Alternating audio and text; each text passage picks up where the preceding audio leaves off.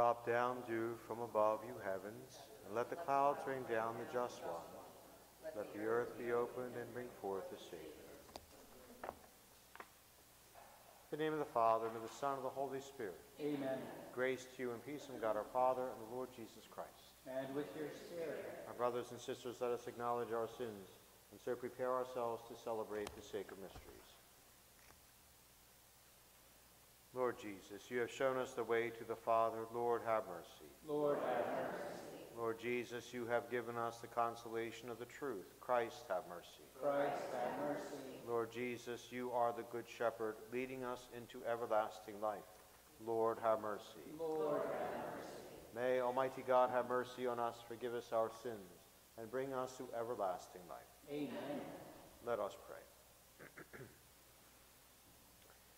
O God, who fulfilling the promise made to our fathers, chose the Blessed Virgin Mary to become the mother of the Savior, grant that we may follow her example, for her humility was pleasing to you, and her obedience profitable to us.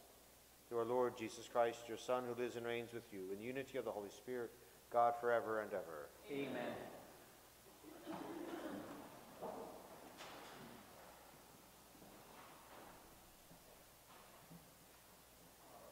A reading from the book of Sirach.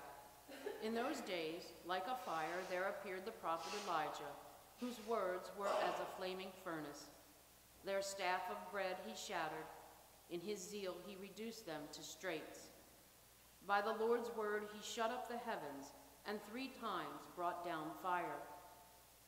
How awesome are you, Elijah, in your wondrous deeds! Whose glory is equal to yours? You were taken aloft in a whirlwind of fire, in a chariot with fiery horses. You were destined, it is written, in time to come, to put an end to wrath before the day of the Lord, to turn back the hearts of fathers towards their sons, and to reestablish the tribes of Jacob. Blessed is he who shall have seen you, and who falls asleep in your friendship. The word of the Lord. Thanks be to God. Lord, make us turn to you. Let us see your face, and we shall be saved. Lord, make us turn to you. Let us see your face, and we shall be saved. O Shepherd of Israel, hearken. From your throne upon the cherubim shine forth. Rouse your power. Lord, make us turn to you. Let us see your face, and we shall be saved. Once again, O Lord of hosts, look down from heaven and see. Take care of this vine, and protect what your right hand has planted, the Son of Man, whom you yourself make strong. Lord, make us turn to you. Let us see your face, and we shall be saved. May your help be with the man of your right hand, with the Son of Man, whom you yourself made strong. Then we will no more withdraw from you. Give us new life, and we will call upon your name. Lord, make us turn to you. Let us see your face, and we shall be saved.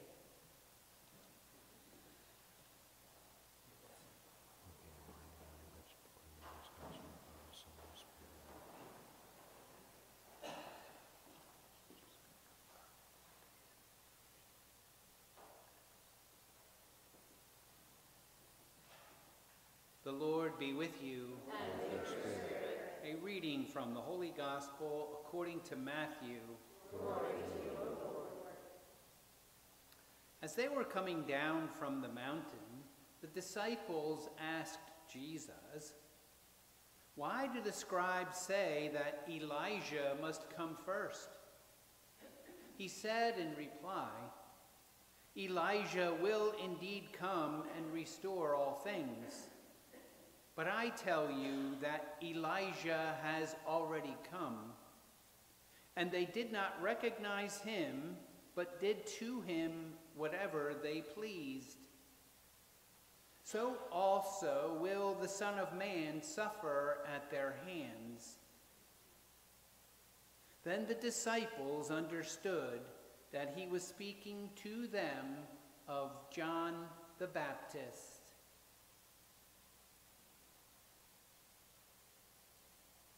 The Gospel of the Lord. Praise to you, Lord Jesus.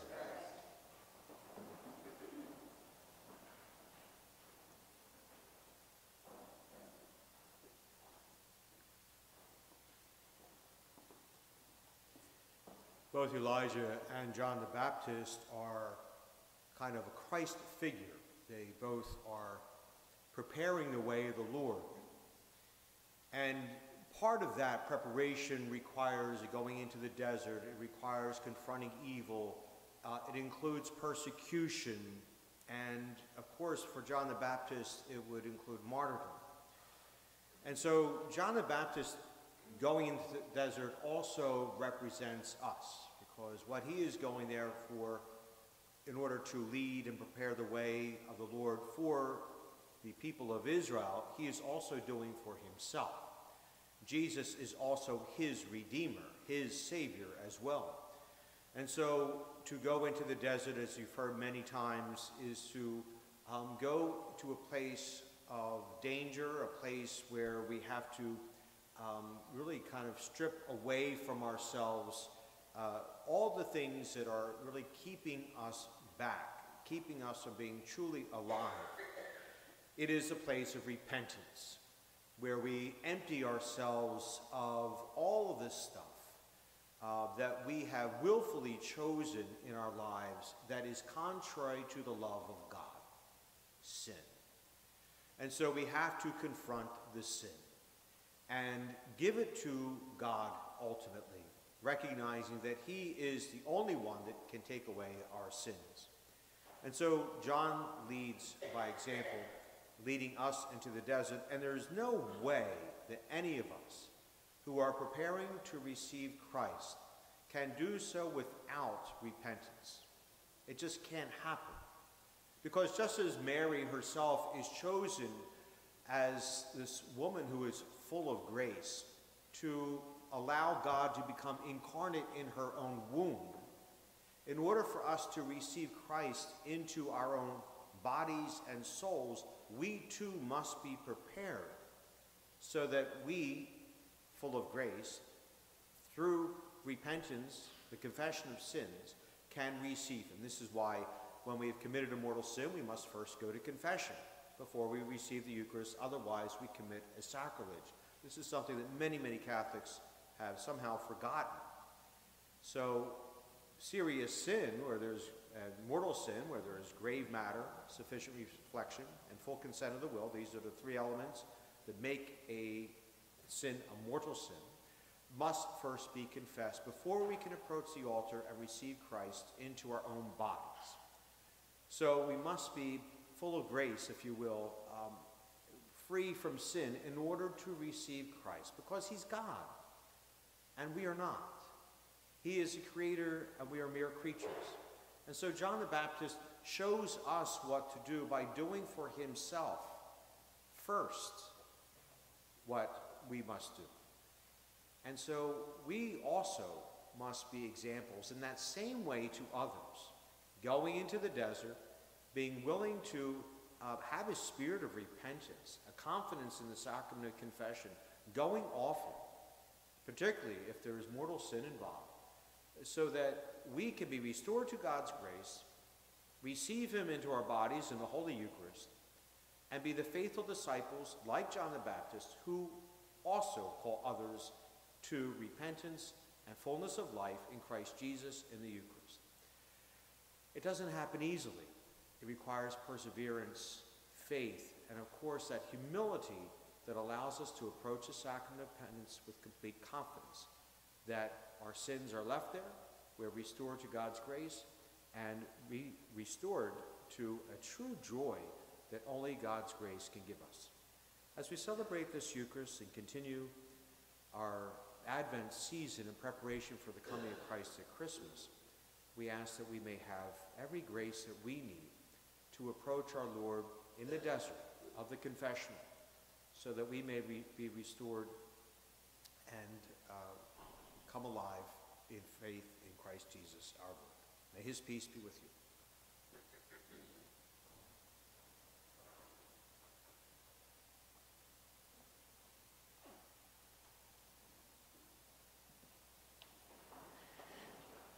With hearts filled with the same faith of John the Baptist, we now turn to our Heavenly Father with all of our needs.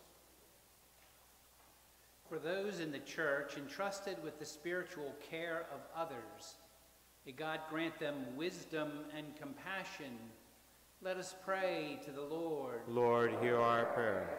For lawmakers, may God's Holy Spirit be with them in their work, protecting the dignity of all human life. Let us pray to the Lord. Lord, hear our prayer. For those experiencing loneliness or grief, may Jesus sustain them and grant them hope. Let us pray to the Lord. Lord, hear our prayer. For this faith community, may God continue to bless our efforts in sharing the good news. Let us pray to the Lord. Lord, hear our prayer. For those who have died, may God's mercy enfold them and bring them to eternal life. Let us pray to the Lord. Lord, hear our prayer. For the sick and suffering, Barbara Young, Edward Zamarski, Patrick Zampetti, and all those on our prayer list, let us pray to the Lord. Lord, hear our prayer. And for the intentions of Megan Flynn, for which this Mass is being offered, let us pray to the Lord. Lord, hear our prayer. For all of your intentions you bring to the altar this morning. For all those whom we have promised to pray, for the needs of our families, our friends, and our nation, we pray to the Lord. Lord, hear our prayer. Almighty God and Father, we ask you now to hear and answer these petitions we faithfully bring to you, through Jesus Christ our Lord. Amen.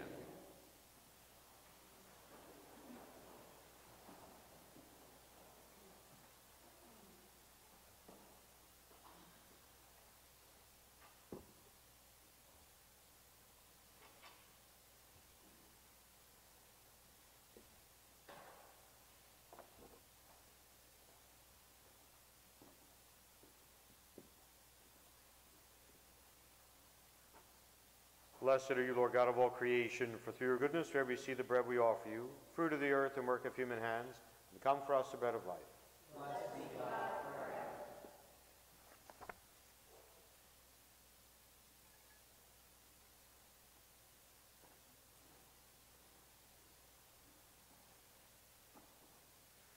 Blessed are you, Lord God of all creation, for through your goodness we have received the wine we offer you, fruit of the vine and work of human hands, will become our spiritual drink. Blessed be God forever.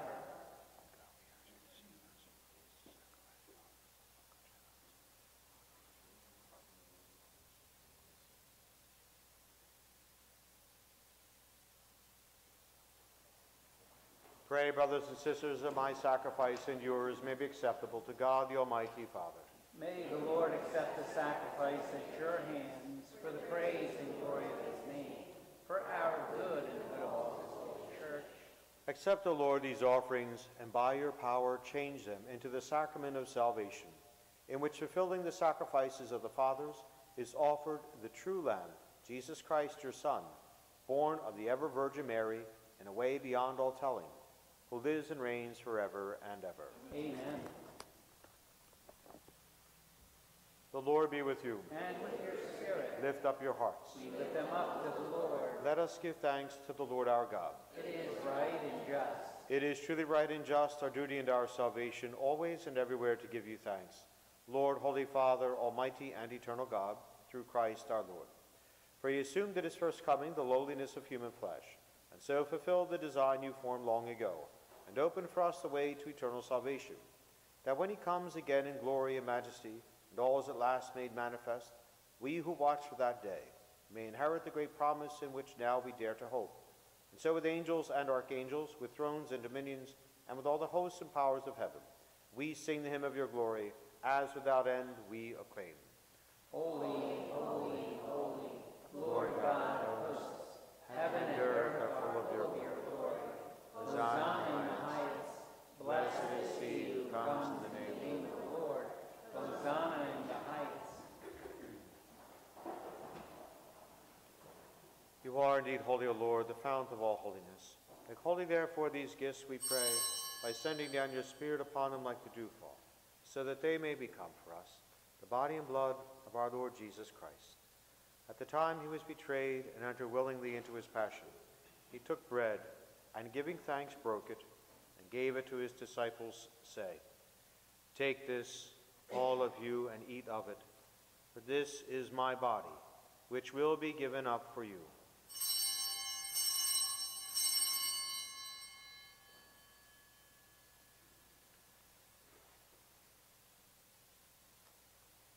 In a similar way, when supper was ended, he took the chalice, and once more giving thanks, he gave it to his disciples, saying, "Take this, all of you, and drink from it, for this is the chalice of my blood, the blood of the new and eternal covenant, which will be poured out for you and for many, for the forgiveness of sins. Do this in memory of me."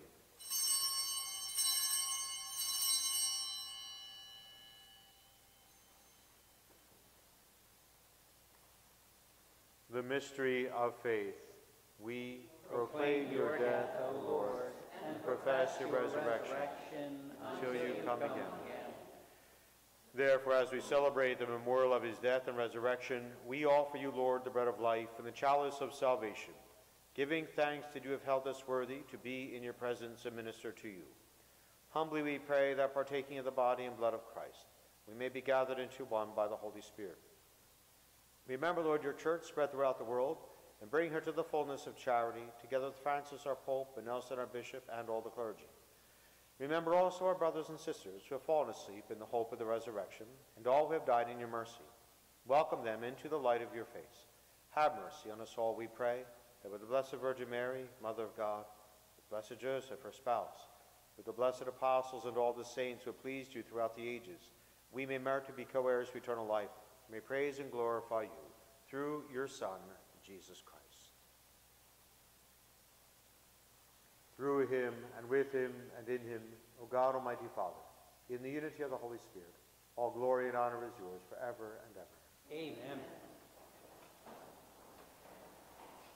At the Savior's command, informed by divine teaching, we dare to say, Our Father, who art in heaven, hallowed be thy name. Thy kingdom come, thy will be done, on earth as it is in heaven. Give us this day our daily bread, and forgive us our trespasses, as we forgive those who trespass against us. And lead us not into temptation, but deliver us from evil. Deliver us, Lord, we pray, from every evil.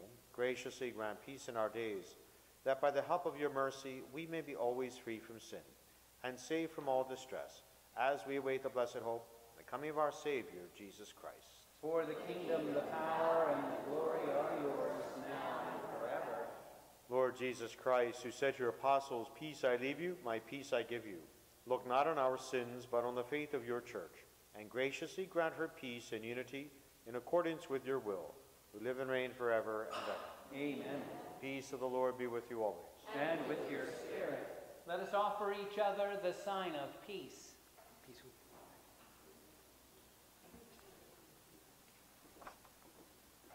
Lamb of God, take away the sins of the world. Have mercy. Lamb of God, you take away the sins of the world. Have mercy on us. Lamb of God, you take away the sins of the world. Grant us peace.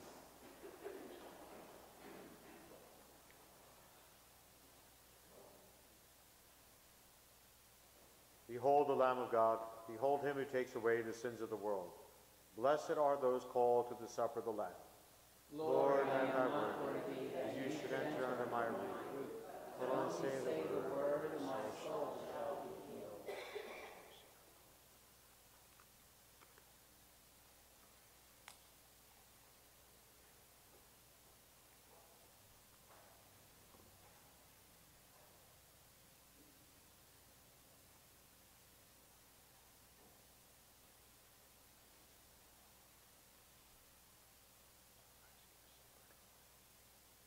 Behold, a virgin shall conceive and bear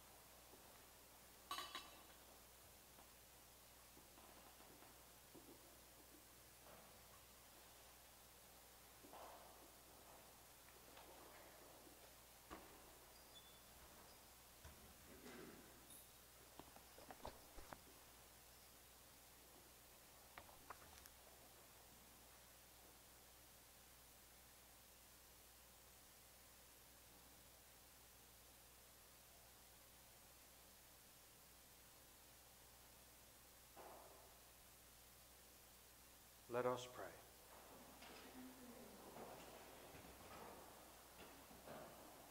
May the mysteries we have received, O Lord our God, always show forth your mercy in us, that we who commemorate in faith the mother of your Son may be saved by his incarnation, who lives and reigns forever and ever.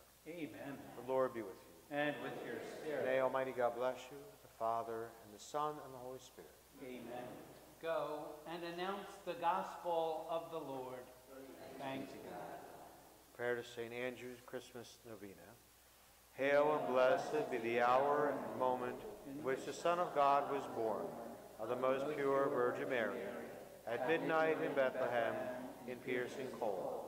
In that hour, vouchsafe, O my God, hear my prayers and grant my desires.